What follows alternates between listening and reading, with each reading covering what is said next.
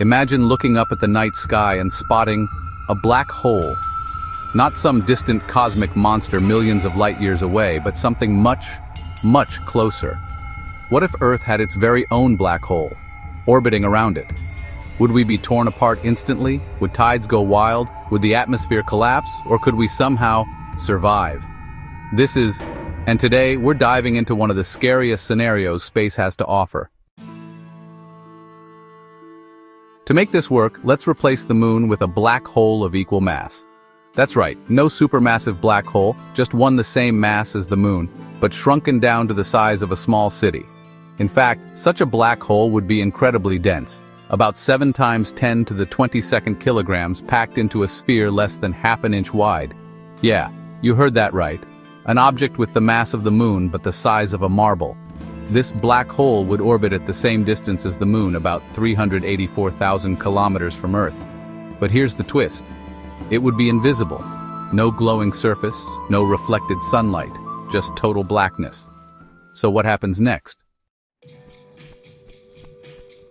Surprisingly, not much at first. The gravitational pull of this black hole would be identical to the moon's. That's because gravity depends on mass, not size. So tides would remain mostly unchanged, Earth's orbit wouldn't wobble, and we wouldn't feel any stronger gravitational pull than we do from the moon now. But things get creepy quickly. Unlike the moon, a black hole doesn't reflect sunlight. So our nights would become darker, much darker. No more bright full moons. Just a blank void, silently orbiting overhead.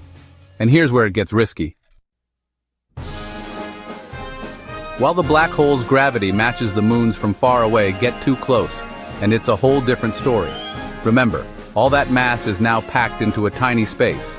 That creates extreme tidal forces if anything comes near it. Satellites orbiting too close could be shredded. Space stations would need to reroute. And worst of all, debris. Space rocks and particles might get pulled in, swirling into an accretion disk around the black hole. This disk would glow intensely in X-rays and gamma rays, releasing dangerous radiation. Now imagine that disk growing piece by piece over time. Over months and years, that orbiting black hole might slowly start feeding on nearby matter. Space debris, gas, even tiny particles from Earth's upper atmosphere. And every time it feeds, it flares. Those flares could disrupt satellites, damage the ozone layer, or even heat up parts of the atmosphere unnaturally. But the biggest threat? Orbital decay. Even a small black hole would slowly spiral toward Earth if it interacted with enough matter. And if it ever got close enough, total disaster. Let's say the black hole's orbit decays over thousands of years. It inches closer and closer to Earth. Eventually, it reaches geostationary orbit. Then, low Earth orbit. By now, Earth is being bombarded by tidal stress, earthquakes, volcanic eruptions, tsunamis triggered by gravitational distortions, and finally, impact. Even a black hole the mass of the moon would pass through Earth like a bullet, tearing a narrow path of devastation, sucking matter into its tiny singularity. It wouldn't destroy Earth instantly, but it would wound the planet catastrophically. Each pass would carve more damage, until eventually the entire planet would be consumed or, shattered beyond recognition. So, could we survive any of this? If the black hole remained stable and far enough away, yes, humanity could adapt. We'd launch new satellites, build better shielding, monitor its orbit obsessively.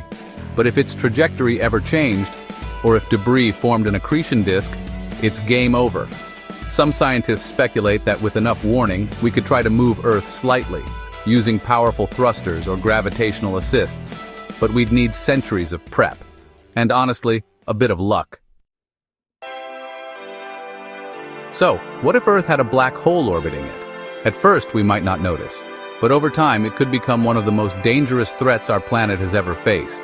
It's a haunting reminder of how fragile our cosmic neighborhood truly is. For more videos like this, visit and subscribe to Knowledge Hub. For more videos like this, visit and subscribe to Knowledge Hub.